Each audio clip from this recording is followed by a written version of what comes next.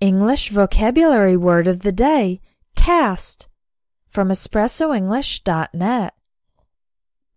First, let's work on the pronunciation. The C sounds like in cat, cup, and come. The letter A has the A sound, like in hat, pass, and back. And the final ST sounds like in fast, list, and must. Say the word after me, cast.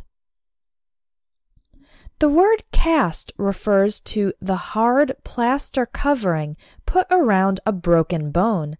It keeps the bone stable without moving until it can get better.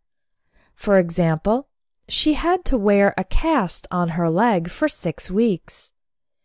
In the picture, the girl is wearing a white cast on her leg, and she is walking with the help of 2 crutches. The word cast also refers to the group of actors in a movie, TV show, or play. Cast refers to the actors and actresses. The people working in technical areas are called the crew.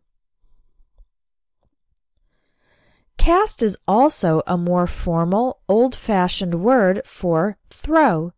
For example, the man cast a stone into the river. Cast is also used for throwing the fishing line out into the water. A few expressions with the word cast include cast doubt on, cast some light on, and cast a shadow over. To cast doubt on something means to cause something to appear false or untrue.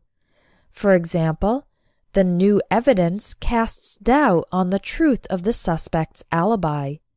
A suspect is a person who may have done a crime, and an alibi is the person's story about where they were and what they were doing when the crime occurred.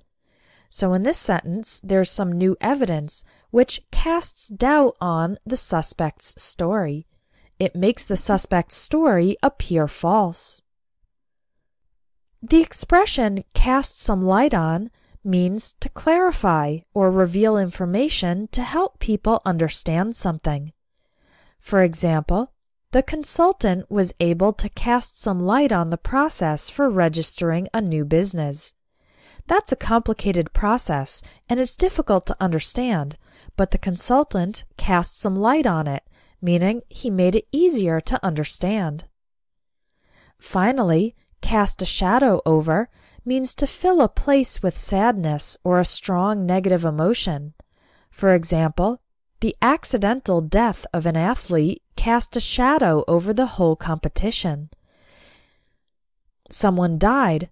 An athlete died, and it filled the area and the atmosphere of the competition with sadness. Our month of Word of the Day is almost over, but you can continue learning in the Vocabulary Builder course. Click the link in the video to take some free sample lessons, and go to espressoenglish.net to sign up for the course.